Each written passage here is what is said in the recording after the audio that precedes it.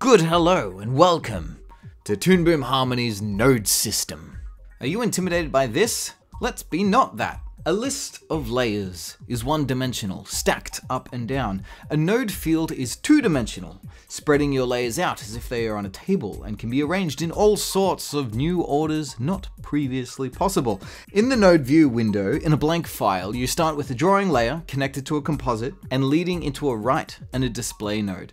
When multiple drawing layers are created, they look like this. The first dimension is the traditional layer order and is arranged from right to left, leftmost layer stacked at the top and the rightmost arranged at the bottom. Rearranging a layer in the list moves its chord, and rearranging the chords shifts the layer order. So it is literally the same thing.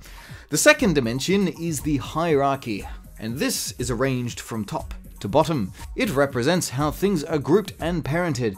This drawing layer is inside a peg.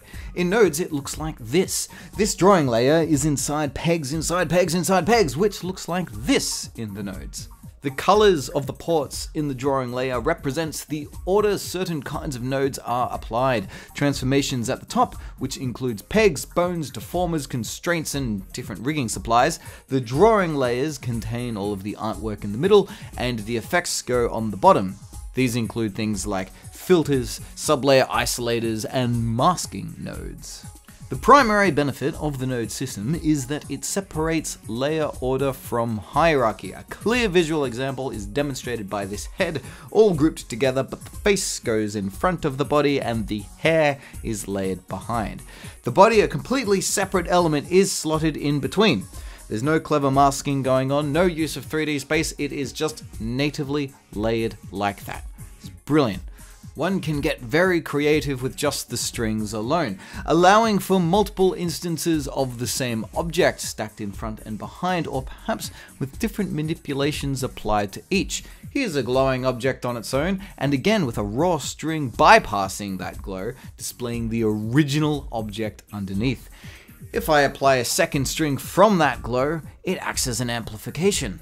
Observe these different peg hierarchies and imagine how they would move.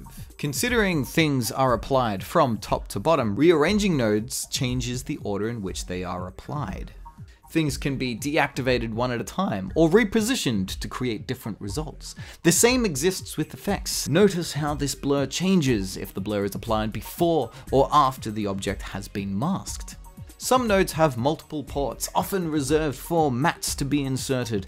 Any drawing can be used as a mask in these circumstances, and because of the multiple strings and instances, the same drawing can appear as a matte for something and appear normally somewhere else.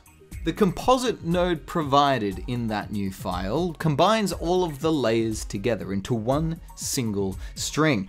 It will modify all of the layers that go into it. Multiple composites can be added to the scene, adding a lot of arrangement and form to a file, adding great ways to group and combine different types of effects and compositing. Deactivating a composite also acts as a master switch to reveal or hide anything that is going into it. All nodes have a yellow box on the side here that contain all of the layer properties that can be adjusted, animated, and experimented with. The composite node, for example, has a few different modes. The default bitmap flattens everything going into it into one image in three-dimensional space, whereas pass-through keeps all of those things separate, allowing for different results with the same effects. The display and the write nodes are how we see the result. The display is what we see through the camera view, and the write is what will be rendered out in the end. Multiple of these can be added to the scene as well. By right-clicking on the top toolbar and activating the display control, you can navigate complicated files through the displays, isolating predetermined parts of the file. The write node, similarly, can render sections of a file, such as splitting out each character into their own video so that there can be more flexibility in the edit. And if any changes need to be made later, only that character will need to be rendered again. With a few simple building blocks, the node system is only limited by your imagination. And now you will be prepared for the deeper stuff as we start building all sorts of wacky contraptions. Take these new skills you have acquired and join me in the upcoming series. No doubt. Thank you to my Patreons for allowing me to make weekly videos all this year. Also, quick heads up that I'm also available for personal tuition, from individual students to full studios preparing for production. Harmony is a big program, and every production is completely different, so if you need a hand getting everything ready for a specific project, or just something a bit more general, I'm happy to help. Contact email is in the description.